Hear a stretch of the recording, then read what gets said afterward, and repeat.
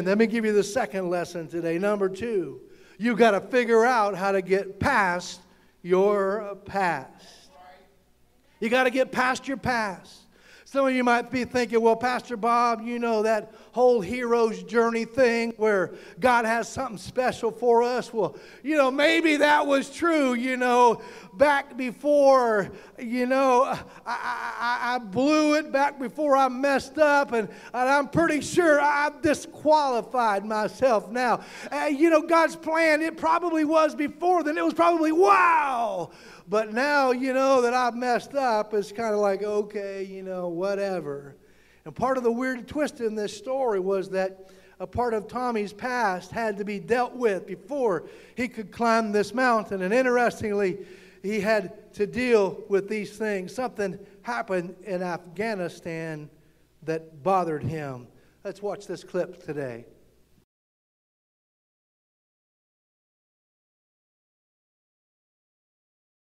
Our past, right? You can't climb a mountain if you have images of people in your mind falling off the mountain. And Tommy didn't need to focus on feeling guilty if he was going to climb a mountain, and neither do you if you're going to go forward in your journey. And actually what's interesting is that this sports documentary goes about as deep as you can go, because it brings up this fundamental human existential need that every person has, that we need to justify ourselves. Humans have this. You have it. I have it. We all have this. That's why we do certain things. We're so quick to do certain characteristics. Why do we compare each other to each other?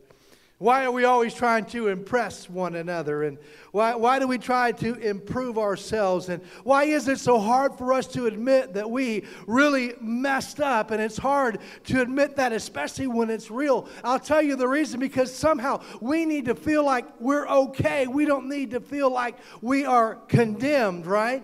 And sometimes this, translates into those 3 o'clock in the morning times, when you can't sleep. And I know that nobody ever wakes up at 3 o'clock in the morning and is thinking, oh man, my life's just going wonderful. Yay, yippee, I'm just so happy. No, at 3 o'clock in the morning, man, it's dark, it's difficult. You're thinking negative things, it's hard. And actually the truth is that there are a lot of people in our world that live with this feeling like we're just floating in condemnation. And that's why people are so quick sometimes to condemn each other and judge each other, because it's the very water that we're swimming in. And the truth is that we need to have a way to get out of this.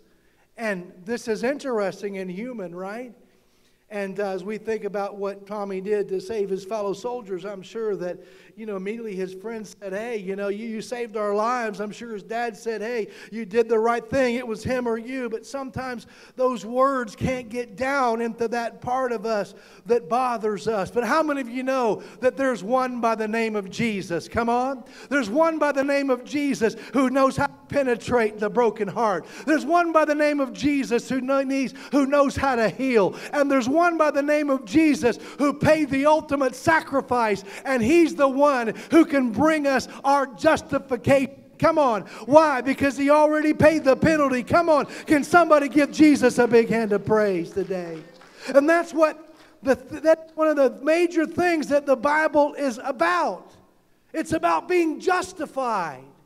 It's about that feeling of being set free from the burden of the past. I just wonder today, is there anybody in the house that would just give a wave and say, I'm so grateful that God has set me free from my past. Come on. He's forgiven me of the things I've done. I'm no longer bound by those things. I no longer feel guilty about those things. I no longer feel condemned by those things, but I've been justified by His blood. Come on. What a wonderful God we have.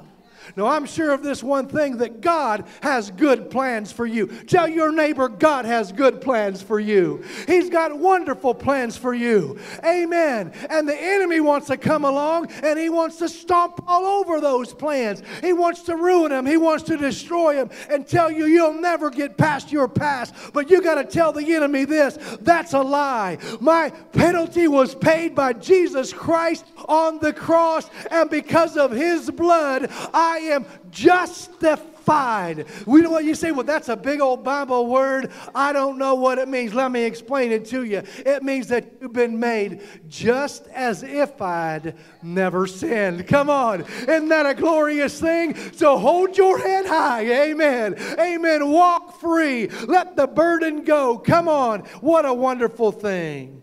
Romans chapter 5 brings this out. It says, therefore, having been justified by faith, we have peace with God through our Lord Jesus Christ, through whom we also have access by faith into this grace in which we stand and rejoice in the hope of the glory of God.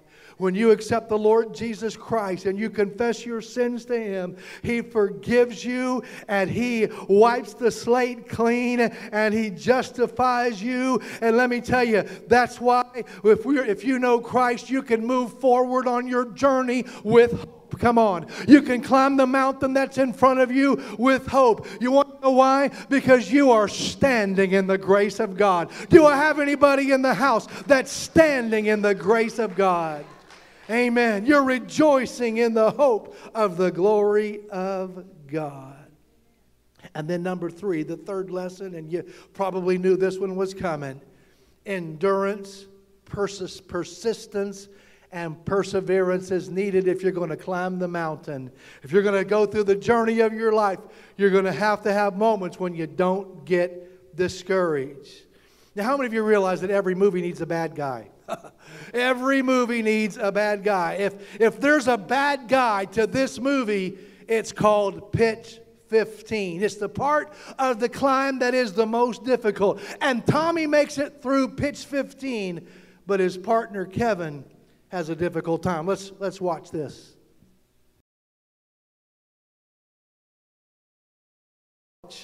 But the obvious lesson for us in our lives is that we have to choose to endure.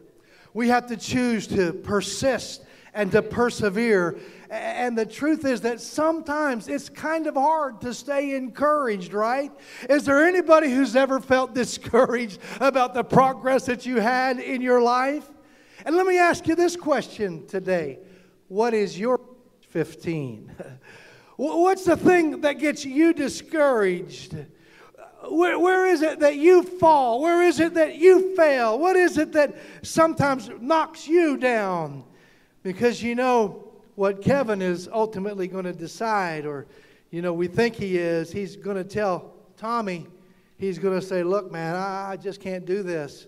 I'm going to be that guy who spent 6 years on this, and I got this far, and that's as far as I could go. You go ahead. You go to the top. You go all the way. I'll be here. I'll cheer you on, but I just can't. And how many of you realize that there's a battle there, a struggle there? Will he persevere? And the truth of it is that all of us have a pitch 15.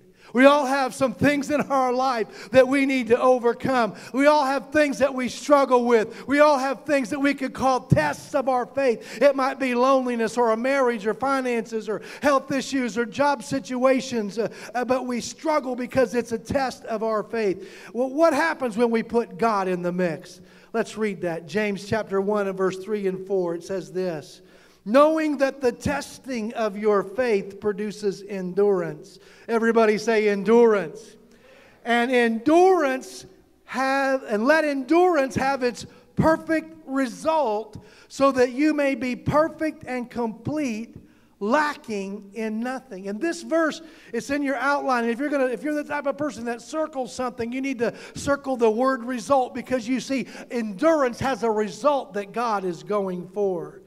That result is that you become whole. It doesn't mean that you become perfect without fault, but it does mean that you become mature, that you become complete, you become a whole person. And so here's the key. We know that when we're in a season where we have to exercise endurance, that there's something else going on. God is actually taking our setbacks. He's taking our frustrations. He's taking our disappointments, and He's doing something down on the inside of us. Come on, somebody give Him a hand of praise today. Amen. You see, we have this project, we have this goal, we have this thing that we want to conquer. But you see, God has another project, and His project is us. Come on. He's building us on the inside. So what I'm saying is, as you go down across your pitch 15 and you're struggling with that, in the process, God is saying this. He's saying, listen, I'm going to make you more into my image by this. So every time you slip off the rock, every time you keep battling, same thing. Every time your relationships struggle, or God, you got to remember one thing, my friend, that God is doing something. Come on, somebody. All our prayers seem to be about the completing the pitch, but what God says is, look, I'm more interested in completing you on the inside. And this is where this movie goes to the absolute next level. Tommy's gone on, all right? He's 3 days from the top. He's way up above Kevin. And so it looks like Tommy's going to finish, and Kevin's just going to be the guy that wasn't able to make it across. And there's this point in the movie where the movie takes a whole awesome turn. Watch this.